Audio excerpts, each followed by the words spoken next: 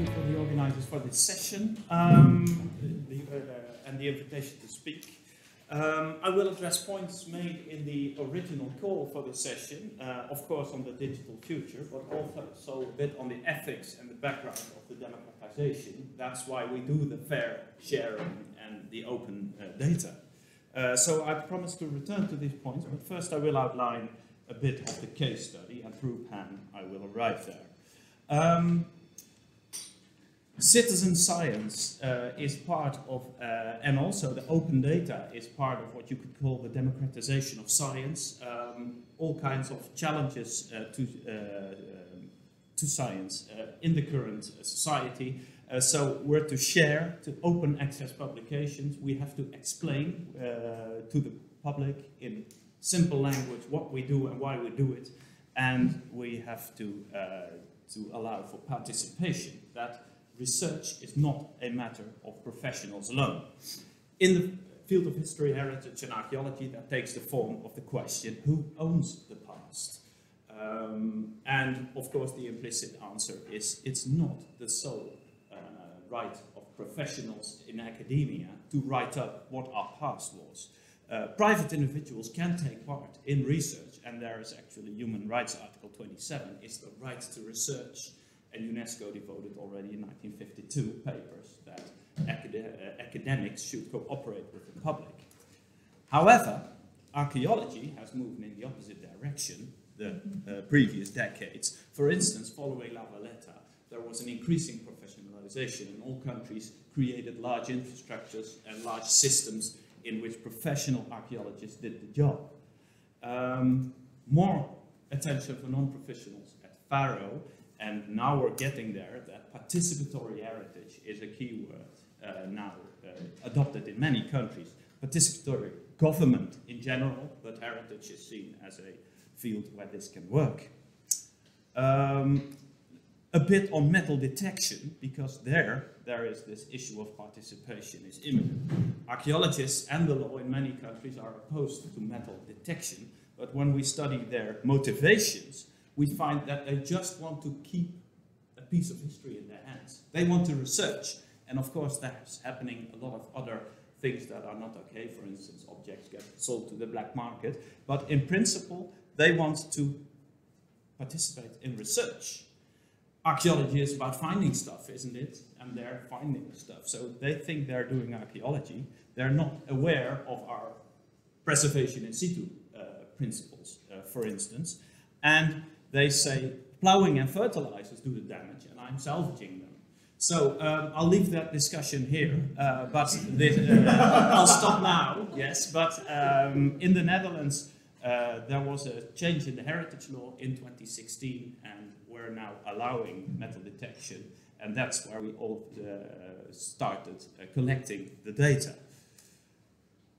So, the previous situation, 40 years of illegal but generally tolerated private metal detection, but a low level of reporting. So, we as researchers didn't know what was found and where it was in what collections. So, in 2016, the topsoil of 30 centimeters was legalized to detect. Of course, not on scheduled monuments, and find reports are mandatory. And the statistics are not completely gathered yet, but I can tell you that the 2017 reporting rate is at least 50% higher than the 2015 data in the older legislation. I say at least because find reports are still pouring in also about 2017. So it is taking up, and there is cooperation and documentation of the finds. So the aims of our project is the systematic documentation of private collections, making them available for heritage and academic research and the broader public via online publication in a linked open database, improving the relationships between the private searchers and professional archaeologists, and we want, of course, to contribute to European cooperation with partners doing it the same way, or more or less the same way. We're not doing this alone, not just a university. No, there is a broad national cooperation of the Heritage Agency, museums, universities, associations of volunteers and private individuals. The current state, we started 3 years ago, almost exactly 3 years ago, Until now, over 600 metal detector users, 6,000 locations, 60,000 finds are registered, of which there are 61 boards. At the moment, 21,000 are available online, 37%. I don't like that, that's way too low, but we're going to work on that in the last year.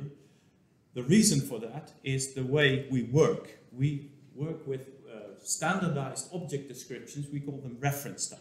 What you see here to the left is the actual find, so it's a fragment, it has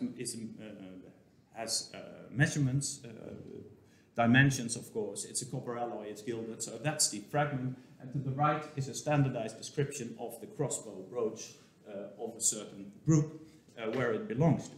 And that takes some time to write up, but of course, when that object is found 100 times, we connect this find 100 times to the same reference type. So these reference types contain an ideal type drawing, a preference label, for instance, label 10 brooch, an alternative label, or many alternative labels. Nauheim fibula is the same thing, but you have to tell the computer, of course, that it's the same thing. Scope notes, definitions on the dating, the distribution, etc. What is very important that you map it to other thesauri, because we want others to be able to work with this data set. So we have to tell it to what term it connects in other thesauri. And for instance, we're mapping to the Getty art in architecture thesaurus, and we tell them this is a, in this case, it's a narrow match of the Getty term brooch. That is why we do this is, of course, that every data set can be mapped to each other, every data set that is mapped to Getty. But the Getty is not very refined, it's not geared towards archaeology. So actually, we should also develop other or make connections to different thesauri. But this is the course that we chose. So PAN is actually two things. It's a documentation and publication of privately owned artifacts, but it's also a reference collection of metal finds. It's bilingual, Dutch and English. It can be searched, this reference collection, independently from the find reports. Objects and reference types have various URIs. And of course, expansions are always possible. So it has a potential as a European thesaurus or as a model for a later European thesaurus. So we, although when writing up the application in 2015, I didn't know yet the fair term, the fair abbreviation, but we're pretty fair. The reference collection can be approached via an API server. If institutions would want that. All images are free downloads under a CC4 license. Datasets can be downloaded as CSV or TXT exports, so scholars can get access to this download function. The location data is a point where we have to be careful. It's not visible. The exact location of a find is not visible on the public website. Detectorists are quite protective of their sites. Scholars do have access to the exact data, but have to promise that they will not publish them in detail. Furthermore, exports are shared with DANS, the Dutch National Trusted Repository. That's both for safekeeping, just a backup, but also because they make the connection to European databases such as Ariadne. So, and for this, principles, we received the Dutch Data Prize last year, which, yeah, we are really proud of. The public websites, you can order objects per period, you can search the map, select provinces or municipalities where you want to see the finds. The reference collection can be searched independently, and after login, scholars can analyze and export the data, and the volunteers can manage their own collection. For them, it's a collection management tool, and that's part why it's attractive to them. So the future. We were funded for 4 years as the setup phase, and we had the specific aim for the backlog of older collections. So the detectorists starting in the 70s have huge collections, and we wanted to safeguard these larger collections. Now we're in our last year and turning our eye to the transfer of the infrastructure to the National Heritage Agency. They take over this project in 2020 for new finds mostly. And in preparation of that, we are trying to get a national pact together, because it's important in the FAIR data and in the citizen science approach that I started with.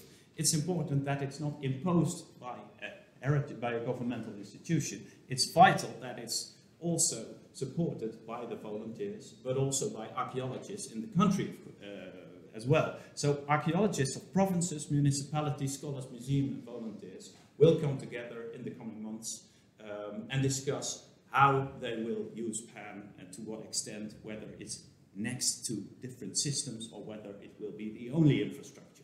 And of course, we hope that they agree to use and promote PAN as a central portal for all artifact information.